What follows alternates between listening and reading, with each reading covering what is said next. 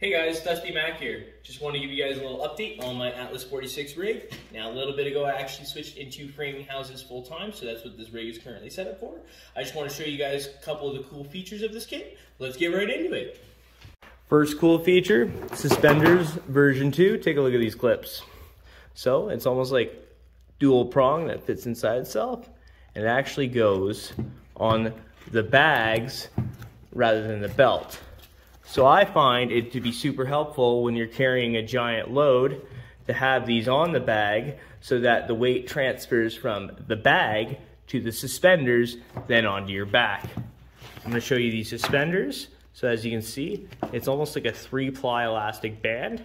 Now I'm a runner on the job site, so I find that this thing just kind of bounces as I'm running. It's super helpful, super elastic. The next feature I want to show you guys is this Poron padding.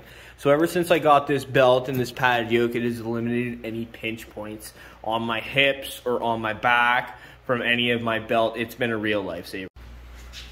Quick little overview of what's in my framing rig. On this side is the Hamilton Woodworker pouch. Eventually it's going to be replaced by the Martinez pouch. This is the direct draw system for that.